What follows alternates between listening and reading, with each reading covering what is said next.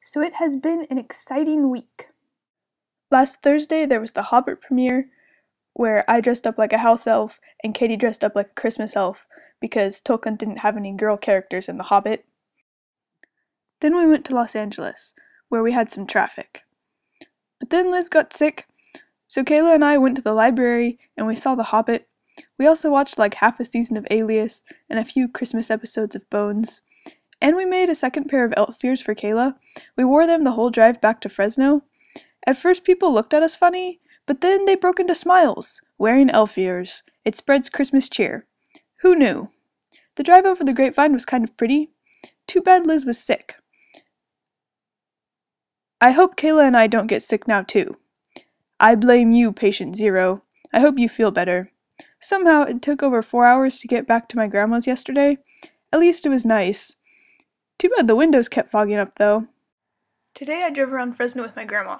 We went to the DMV, and to Costco, and to Barnes & Noble, and to various other stores.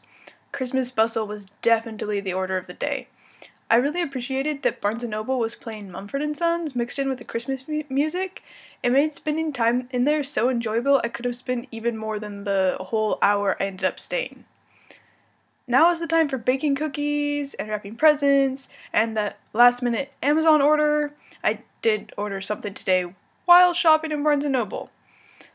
Hopefully I have everything that I need to already bought.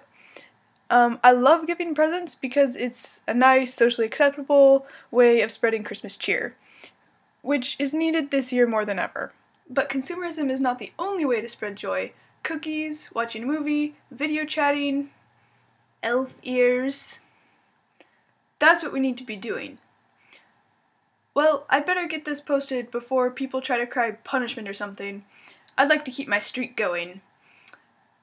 Kayla, I'll see you tomorrow on the vlog and Friday at your party. Bye!